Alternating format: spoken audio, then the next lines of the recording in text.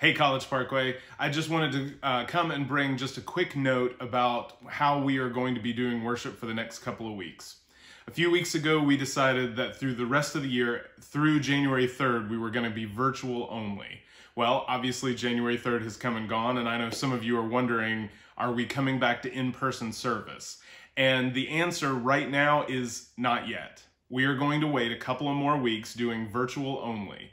Why are we doing this? Well, like always, what we are trying to do is balance our desire to be together with the interest and the best way that we can maintain safety and health of everybody involved.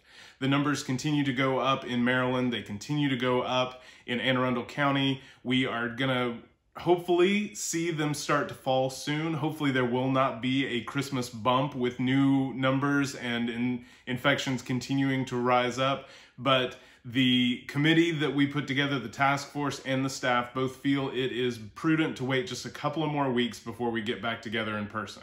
I know this can be disappointing. This isn't what anybody wants. We are so grateful for your patience. We're so grateful for your understanding as we continue to try and meet the needs of how we can best worship together and maintain our communal connections while maintaining safety as well. We know that that's what God desires of us, is that we do not just what we are legally allowed to, what we are physically able to, but we do those things which are wisest, which best promote love and care.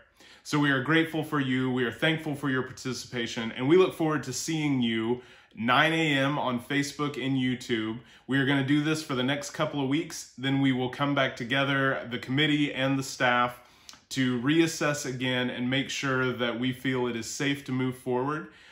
We will keep you informed every step along the way, but that's where we are. Please continue to pray for us as we are seeking to lead as best we can, and continue to know that we are praying for you. We love you, and we'll see you Sunday.